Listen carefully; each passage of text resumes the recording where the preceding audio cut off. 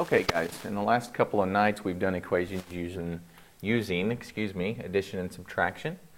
We've had equations using multiplication and division, and today we're going to combine some steps, and we're going to do equations that are multi-step. They might have both addition and division. They might have subtraction and multiplication. We just need to remember our rules. So let's take a look at something like this.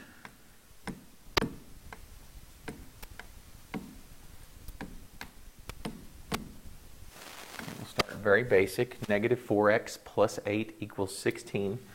If I cover up that x, again, you can't see my hand. If I cover up that x, and in fact, I want to do this. If I cover up the x, that my hand is covering that x right now. What are the two numbers that I have to move to the other side? Recognize that I need to move the negative 4 and the 8. You are correct.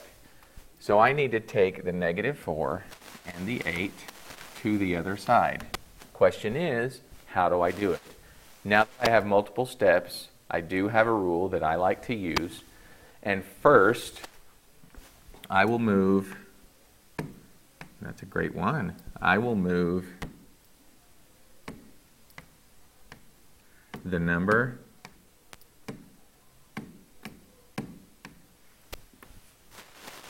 farthest from the variable first. Okay, I'm going to move the number farthest from the variable first. So if I have to move the negative 4 and the 8, which one is farthest away from the variable? Well, the negative 4 is connected and the 8 is farthest away. So how do I move a positive 8 on my scale to the other side? The opposite of positive is subtraction.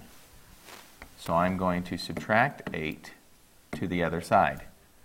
Positive 8 minus 8 is going to cancel. That leaves me negative 4x is equal to 16 minus 8. 16 minus 8 is 8. Okay, so now I have negative 4x equals 8. I'm going to notice that negative 4 and x are multiplying each other. The opposite of multiplication is division. So I'm going to divide both sides by negative 4. Those negative 4's cancel. And 8 divided by negative 4 is negative 2.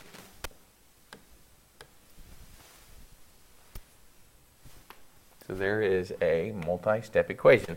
Nothing new, just that we have,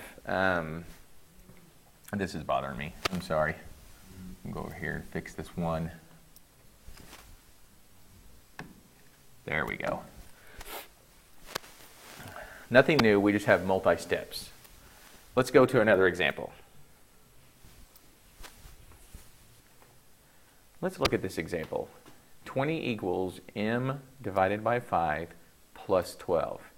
Using our rule that we learned on the first example, if I covered up my n, or my m, and I'm going to use a little magic here, so I'm pretending that I'm covering up my m with my hand right now, I need to move the 5 and the 12. So think about that for just a minute. I've got to move the 5 and the 12 to get the m by itself. To do that, I use my rule. Which one is furthest away? The 5 is connected, the 12 is furthest away. So how do I move a positive 12? The opposite of positive is negative, so I'm going to subtract 12 from both sides. 20 minus 12 is 8. 12 minus 12 cancels, so that leaves me 8 equals m divided by 5. And because this is division, the opposite of division is multiplication. So I'm going to multiply both sides by 5. 5 times 8 is 40. And over here, the 5s will cancel. we're left with m over 1, which is just m. And so I like to look at that as m equals 40 instead of 40 equals m. Same thing. This is just a personal preference. I put the variable in front. M equals 40. Let's do one more example before we're done with the cast. This one looks just a little bit different, so I wanted to get a good look at this one. The difference in this one is I've got 3 terms on this side, but what do you notice about the first terms?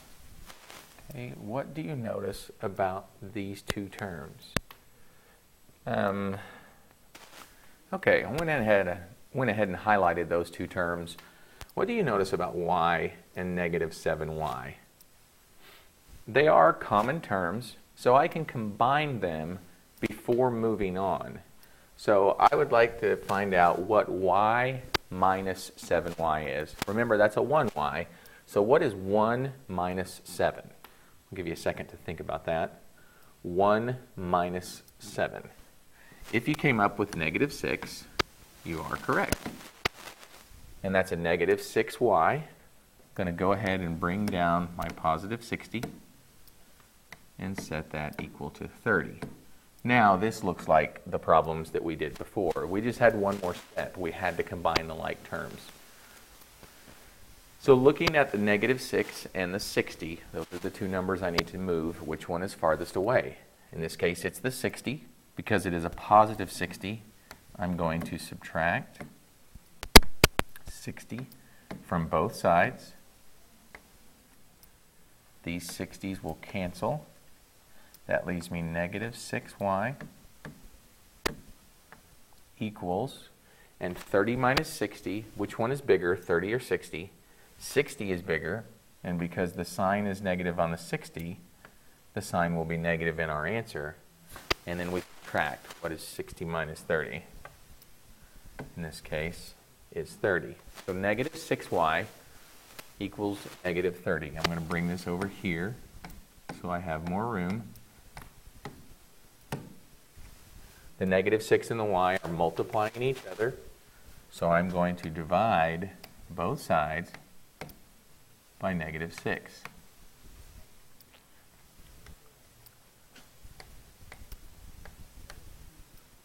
Negative 30 divided by negative 60. Let's just look at the numbers first.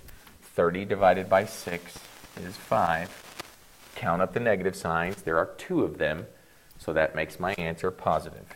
So I end up with y equals 5. And that is multi-step or 2-step equations. We will see you tomorrow.